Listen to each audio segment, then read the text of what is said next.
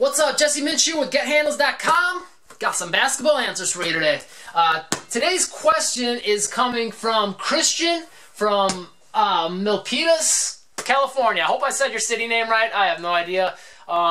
If you're watching this video and I screwed it up bad, leave a hateful comment for me down below.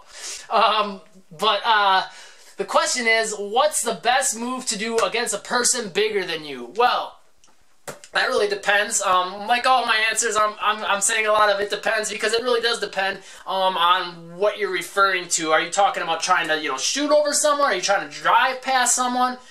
It's going to depend on all those different factors. Really, for driving past a bigger defender, what's going to help you is a fast, long first step to get past them. So driving, regardless of what move you're doing, that's really what's going to help you get past the bigger defender.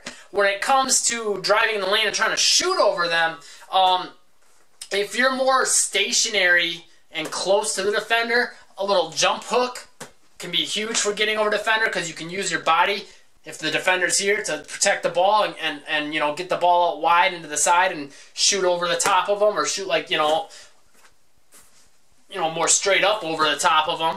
Or, sometimes, you can use your quickness depending if your defender's, kind of by your side and get a real quick jump into the layup to beat him to the spot basically, and get there faster than him instead of trying to shoot over him.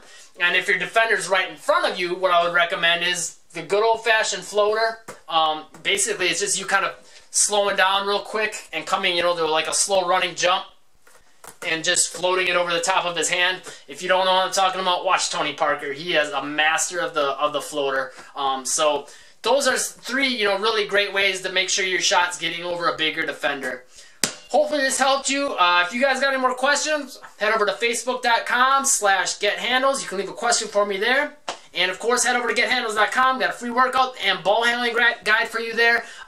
Working on those sorts of things is going to work wonders for you with getting past the bigger defender and finding ways to create space from them, which, of course, is important. If you want to get a shot over them, you want to be able to create space, right?